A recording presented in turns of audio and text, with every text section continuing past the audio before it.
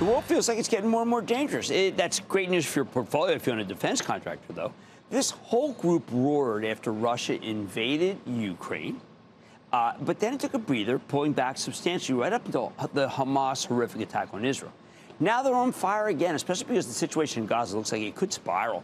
Which brings me to Lockheed Martin, a stock that's up more than 12% versus where it was trading at the close of October 6th before the attack in Israel. Doesn't hurt that Lockheed reported a very solid quarter October 17th. Well, they didn't raise their forecast, so Wall Street didn't care. I think this is a great moment for Lockheed, and I think as we get closer to Veterans Day, it's worth remembering this company is one of America's top employers of veterans. Last year, 30% of their new hires were former service members, and they were ranked number 10 in Forbes' 2023 list of America's best employers for veterans, and I salute them for that. Let's take a close look with Jim Taiclet. He's the chairman, president, and CEO of Lockheed Martin, and Air Force veteran himself. He used to fly a Lockheed C-141B Starlifter. Mr. Taiclet, welcome back to Mad Money. Good evening, Jim. Great to be with you. Thank you for coming on, Jim. Jim, it's a confusing time because we don't understand about the budget. We know that we need Lockheed Martin more than ever. But I guess what many of us commonsensically are trying to figure out is why shouldn't Congress be actually spending a huge amount of money in defense, given the fact that everything's kind of changed in the last year, and therefore get a sense that Lockheed Martin should be getting much more money from the government to do what it has to do? Well, Jim, the nature and the size of the defense budget, that is a policy decision for the government, Congress, and the administration to make. Whatever the budget is, we're going to do whatever we can to advance deterrence and drive capability through to our armed forces to help prevent future armed conflict, especially anything that might involve the United States itself. Okay, so tell me how it does work. You have hired so many veterans. You've probably got... You go into a room with the people who work at your company. I bet you a lot of them say, I wish we were doing this. I wish we were doing that. We should be doing this. Are you yourself, because you are a vet, offering advice to people that maybe perhaps the kind of war that we might have to fight is different from the kind that maybe their parents fought? It's going to be vastly different, Jim. And what we're trying to do at our company is be a bit of a pathfinder to drive 21st century digital technologies into our armed forces and national defense, really to convince any potential adversary that it really isn't worth taking a measure, an attack, any kind of effort, an armed conflict against the United States or our allies. But we really do have to bring and marshal, if you will, all of American industry together to work on this. We've got alliances with NVIDIA, Microsoft, Intel, and others to actually bring that digital technology more quickly into the defense enterprise, because we want to prevent a future war, because if it happens, it'll be devastating and it will be very different. But, Jim, wouldn't some potential adversaries say, you know what, they have knocked their arsenal down to help Ukraine, and then further down to help Israel, and the democracy arsenal is just too close to being empty for America to feel safe? I don't believe we're in a position where we're in an unsafe position, Jim. But what I do want to try to drive into the defense production system is using the C. Taleb's view of anti-fragility. Let's take out the fragility. Let's allow ourselves the room and the resources to scale quickly if we need to and increase production. That in and itself will be a deterrent to a future conflict potentially if the arsenal of democracy really gets strengthened and the fragility is taken out. What would happen if someone said to you in the government, you know what, Jim, you got to double the number of F-35s that you're making right now because it's such a great plane? Capable of doing it?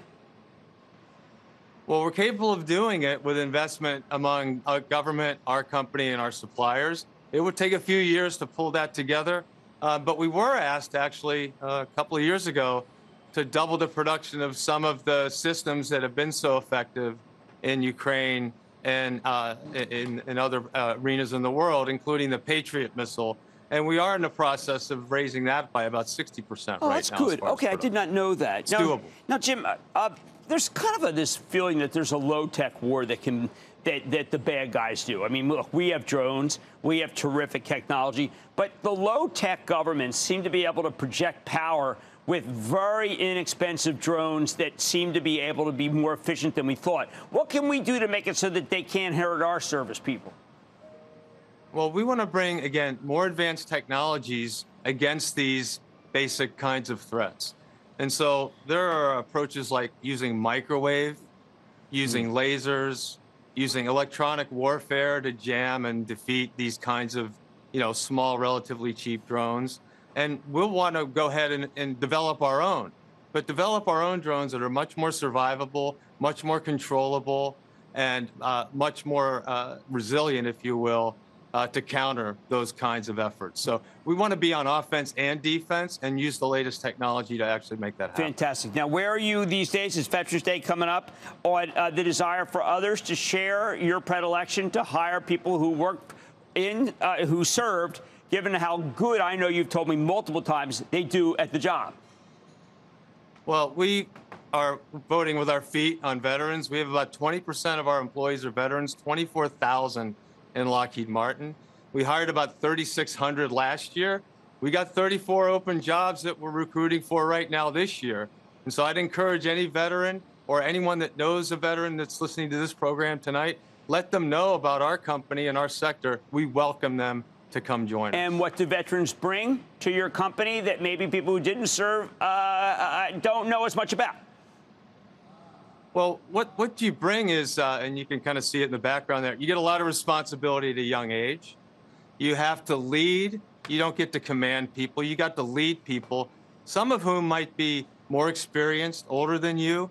But if you learn those skills about responsibility, leadership by example when you're in your 20s, you can actually take those forward your whole career.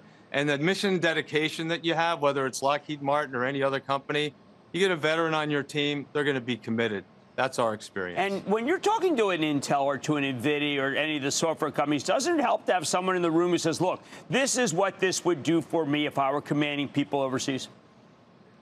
Yeah, absolutely, it does. And actually, many of those companies have veterans themselves as part of their teams. We were just at Google yesterday, and there was 6 people in the room. I'd say 3 or 4 of them had actual veteran military experience. So we're out there, and we want to work together, tech industry, telecom, the Intels and chip manufacturers of the world. We want to work together to drive this national defense forward and really try to prevent these conflicts from happening. One last question. You can help me to figure this out.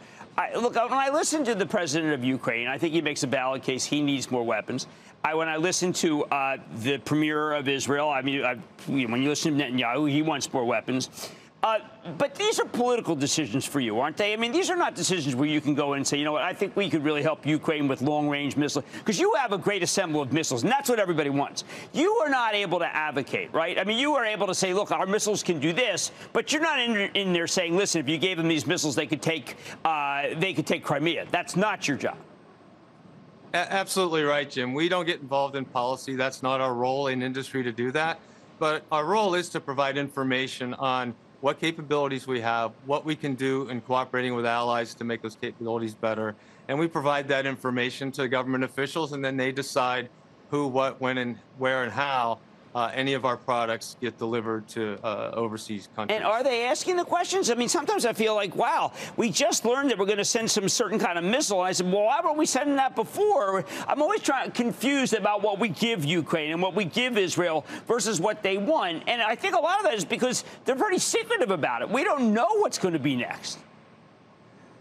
Well, our government officials that work with industry directly, especially at the leadership level, we have a great rapport with them, and all the way through the ranks, because information sharing and capability understanding is really important for both sides. That exchange is happening. The political decisions, the deployment decisions, the selection of what weapons go to what country, again, all in government, Jim. Well, look, I'm glad that I needed to understand that myself, honestly, because sometimes I get mad when somebody's not getting what I think is their allies and they're not getting the help we need. But you always tell us the straight story. That's Jim Taiclet, Chairman, President, and CEO of Lockheed Martin. Jim, thank you for serving, and thank everyone at your company for serving as we approach Veterans Day. But every day should be Veterans Day. Thank you, sir. Good night, Jim. Thank you. Man Bites back after the break. Coming up, has a so-called regime change at the Fed given stocks room to run? Cramer goes off the charts to get a read on the S&P and more. Next. Don't miss a second of Mad Money. Follow @Jim Cramer on Twitter. Have a question? Tweet Cramer. #MadTweets.